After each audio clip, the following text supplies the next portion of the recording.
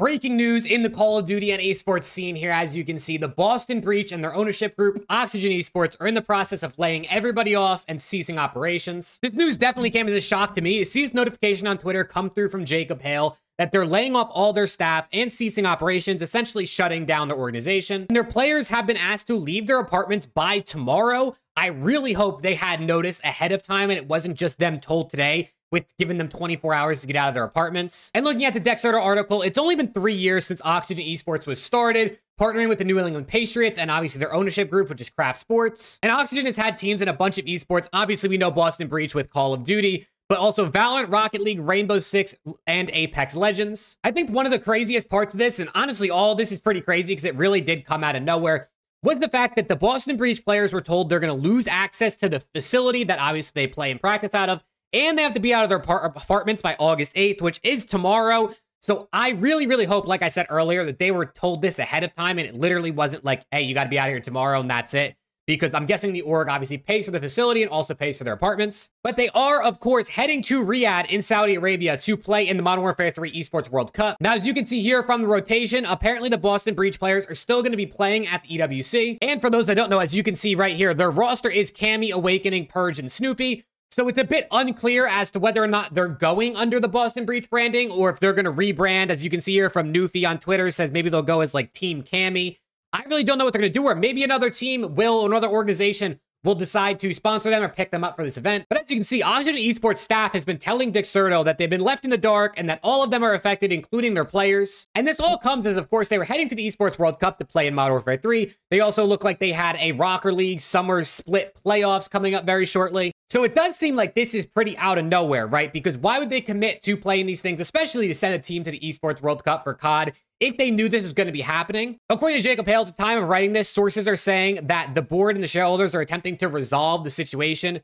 Who knows what that really means, but it really does seem that they're kind of going to be going under. Obviously, some sort of severance pay should be made official by Friday, which is August 9th. It feels really bad for the players, the staff, everyone that is being involved in the layoffs that are happening at Oxygen and Boston Breach. And as you can see here from Zinni OPTIC Methods, someone who, of course, has had a, historic tenure to some extent on the Boston Breach, their most notable player to probably everybody in the COD scene. He says, to speak on his former team and organization, I can tell you with certainty that the staff and ownership group in Boston love and care for the community and their players. He ate Thanksgiving with them when their schedule didn't permit them to go home. They're hurting too, which is really good to see out of Zinni, right? Obviously, we know he still has love for this org. I feel like he still talks about it occasionally, but it just kind of goes to show you that, like, everybody from the top down in the organization, at least in Zinni's experience, does definitely care, right? They didn't want to go under. I'm sure nobody wants this. But at the end of the day, I'm guessing what happened is, Craft ownership group, right? Robert Kraft's ownership group that owns Craft Sports and Entertainment, that owns Oxygen Esports. They probably decided, we're losing money. This is not worth it. Everything we have to do is totally not worth it anymore, and we want out. And obviously, this is no surprise because we're seeing something similar, but maybe not to this extent, with the LA Gorillas in the league, right? Obviously invited to the Esports World Cup. They denied their spot, giving an extra open spot to another challengers team, as now we have 5. But with what we've seen with LAG, obviously they've been trying to get out of the league for a minute now. Maybe they'll get out of the league somehow this offseason, but with Boston Breach as well, that could bring us down to potentially 10 teams heading into next year. If somehow Activision doesn't find teams to fill in those spots, or maybe they don't allow teams to fill in those spots. But at the end of the day, this news was honestly super, super shocking.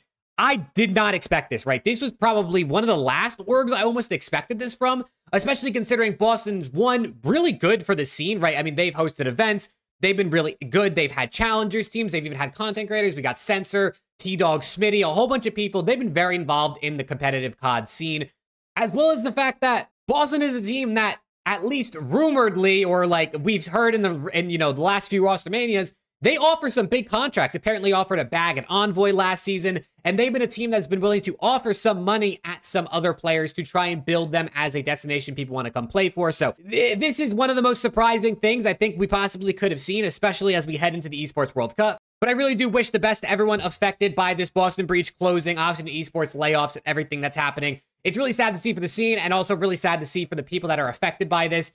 It's a sad state that esports can be in at times. As much as it's fun, and sometimes it seems like it's growing, the harsh reality is 99% of teams are not making money, or not, at least not profiting, let alone making a lot of revenue in the first place. So It's not the greatest spot to be in, but hopefully we can continue to push the, you know, the industry forward and eventually get to a spot where we're in a good place. But definitely let me know your thoughts on this situation in the comments, and make sure to sub to the channel for more CDL and Call of Duty related content. We're on the road to 5K subs. We're almost there. I appreciate the support in all the recent videos, and hopefully I'll see you all in the next one.